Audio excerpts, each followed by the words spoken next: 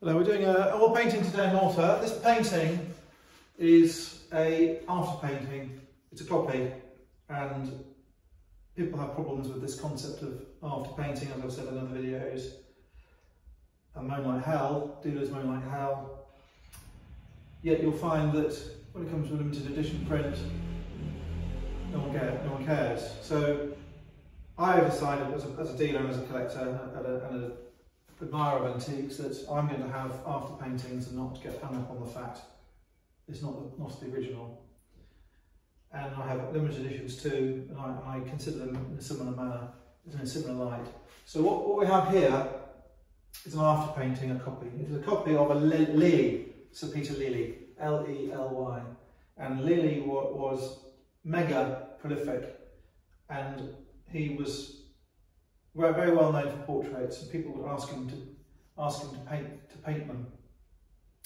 And it was a semi-social thing. It wasn't merely he is a good producer of paintings. There was a social network, and people didn't only want to have a nice painting of themselves or of people they knew or wanted to know. They wanted to be able to say, I had Lely around to paint me. So there were two sides to Lely. So what happened is Lely painted a lot of these portraits, and I think personally, when you see a Lely, you can tell usually.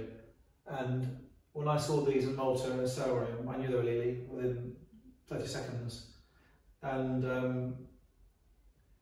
there are, as I say, a huge amount of original Lelys, and there is an even more huge amount of after paintings.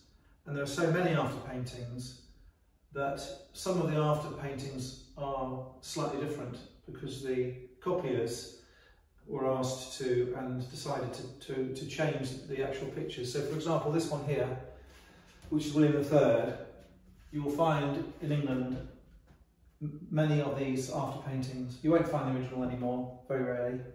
The big showrooms now have the after paintings in the sales. And you will find this one, for example, without the gold detail on the armour.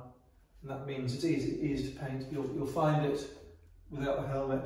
You'll find it with a black interior, which is easy to paint. You'll find it with less detail. So there is one original, and then there are these after paintings, which have various sizes, various qualities, various ages.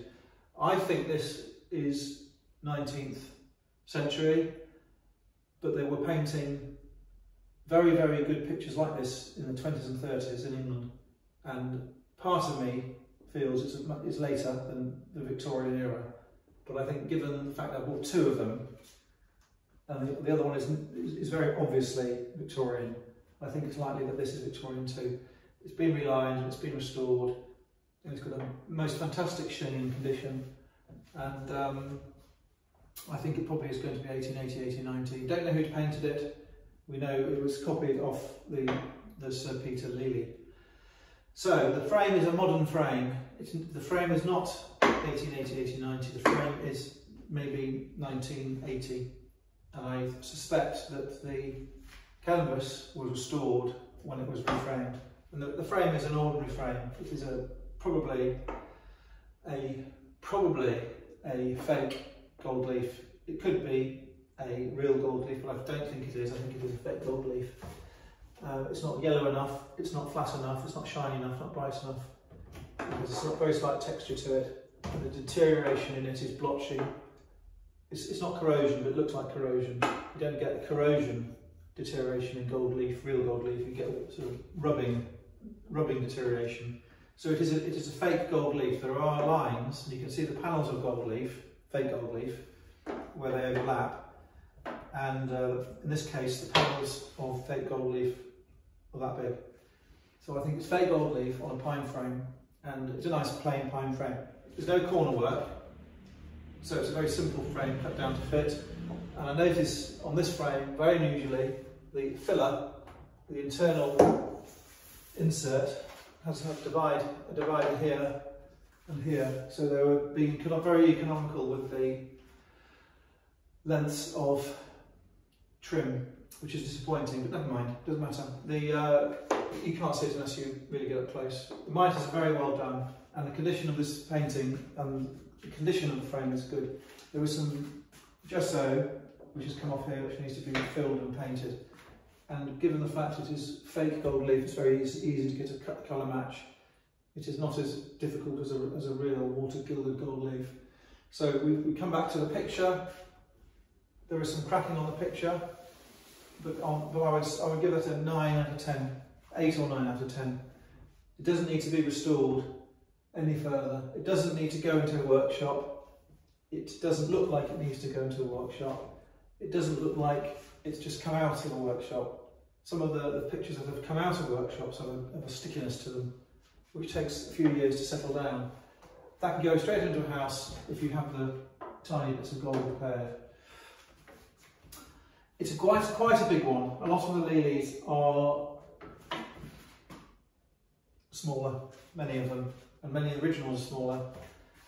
The value in England, you will be paying £3,000 to £5,000 for a Lely in a London sale room, and there are a wide variety always available.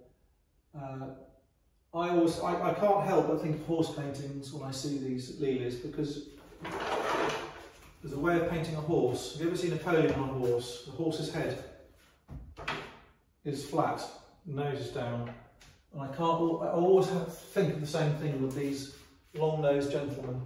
I always think of the way Napoleon's horse is painted, it's a very distinctive look. It's ever so hard to get across. The other Lely, I'll do on a separate video, and that's a really interesting painting as well. So I've given you some comments. I hope you found it interesting. Thanks for looking.